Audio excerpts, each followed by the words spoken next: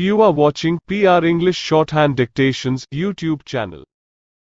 This is English Shorthand dictation number 408 and the dictation speed is 100 words per minute. Ready? Start. The first submission of the learned counsel for the appellant is that the charge framed against the appellant and accused number 1 was only for the offense punishable under section 22C of the NDPS Act. The allegation, as stated in the charge, was that on 21st December 2003, the appellant and accused number 1 gave cartons of fault-win injections for interstate transportation without any valid license and in contravention of Section 8C of the NDPS Act. He submitted that no charge was framed against the appellant for the offence punishable under Section 29 of the NDPS Act. He submitted that the finding of the High Court is that the appellant has been prosecuted and convicted for having sold contraband to an unauthorized person, leading to the presumption that the contraband was sold to be used as an intoxicant. He submitted that there is no evidence to show that the contraband contained in the consignment booked by the accused number 1 was purchased from the appellant. He submitted that the courts have placed reliance on the statement of the appellant recorded under Section 67 of the NDPS Act, which is not admissible in evidence as held by this court in the case of Tufan Singh versus State of Tamil Nadu.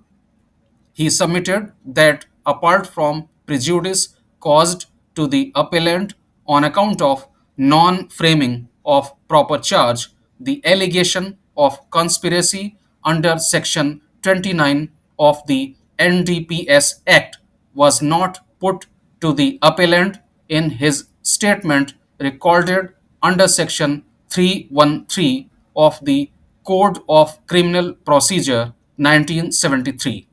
He submitted that unless a charge of conspiracy under Section 29 was proved, the appellant could not be punished under Section 22C of the NDPS Act.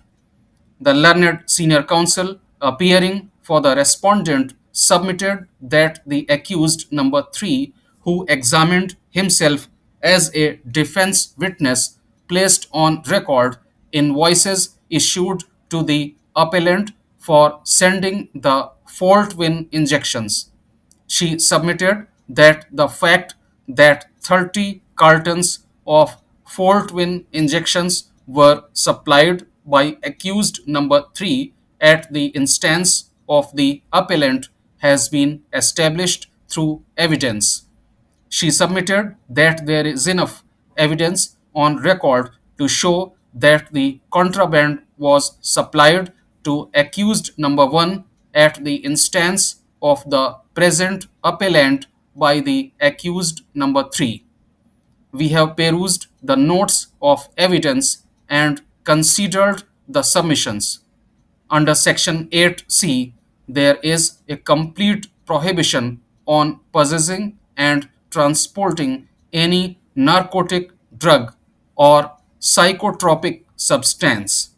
In this case, the contravention involves commercial quantity for which there is no dispute. Section 22 is attracted when, in contravention of any provisions of the NDPS Act, anyone possesses or transports a psychotropic substance. In the facts of the case, the consignment was booked by accused number 1 and therefore he was found to be transporting the psychotropic substance in contravention of Section 8C of the NDPS Act. There is no allegation against the appellant of transporting the contraband. The consignment was booked in the name of the accused number 1 as per the prosecution case. Therefore, unless it is proved that the appellant had supplied the consignment to accused number 1 or was a part of a criminal conspiracy to commit an offense under section 22C, the appellant cannot be punished. Perusal of the evidence of accused number 3, who was examined as a defense witness, shows that he was carrying on the business of Messrs. Renuka Medicals in his wife's name. He stated that he issued invoices for sending fault-win injections to the appellant. However, there is no evidence on record to show that accused number 3 procured the contraband that is the subject matter of the prosecution and handed it over to the appellant or accused number 1.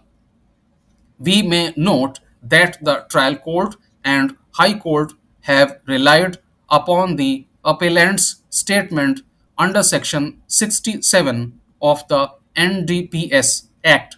Therefore, the appellant's statement recorded under section 67 of the NDPS Act is not admissible in evidence and cannot be read in evidence. The High Court, in paragraph 37 of the impugned judgment, has noted that a statement of the transporter ought to have been recorded to prove that the delivery of consignment containing contraband was made by accused number 3 to the appellant's shop. In fact, the person who allegedly transported the contraband from accused number 3 to the appellant was a crucial witness. However, the prosecution has withheld the evidence of this witness from the court. Hence, an adverse inference must be drawn against the prosecution. In the statement of accused number 1 under section 67 of the NDPS Act, he stated that he purchased fault-win injections from the appellant and one Arun Singh several times. However, no investigation has been carried out against Arun Singh. There is no recovery from the appellant of any incriminating material. There is no evidence to show that the contraband tried to be transported by accused number 1 by railway parcel was delivered by or on behalf of the appellant to accused number 1. There is no evidence of any conspiracy against the appellant. Therefore, the respondent has not established the offences punishable under sections 22C and 29 of the NDPS Act against the appellant beyond a reasonable doubt. In the charge, there is no reference to the allegation of commission of an offence under section 29 of the NDPS Act. However, it is not necessary for us to go into the question of whether non-framing of charge under section 29 of the NDPS Act has resulted in the failure of justice. The reason is that there is absolutely no legal evidence on record to show that the contraband attempted to be transported by accused number 1 by a railway parcel was supplied to him by the appellant. There is no evidence of the appellant's participation in any conspiracy. Therefore, the conviction of the appellant cannot be sustained.